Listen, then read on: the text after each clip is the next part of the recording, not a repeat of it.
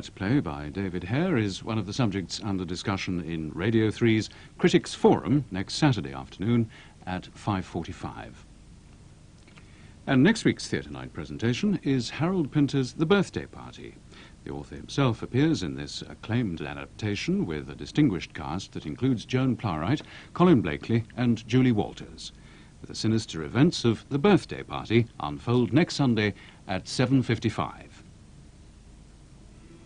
Horizon, BBC2's longest-running programme, celebrates its 25th anniversary. Asbestos is everywhere, in power stations and old buildings. Yet there is still no open, independent body to set safe levels and prevent this type of problem happening again with other dangerous materials.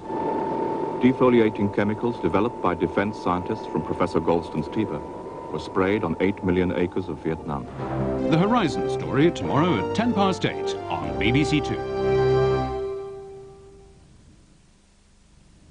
In half an hour, Murray Walker and James Hunt provide the commentary to highlights of that most prestigious event in the world of motor racing, the Monaco Grand Prix.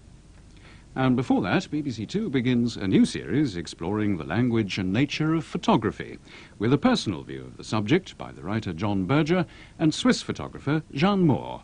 Another way of telling.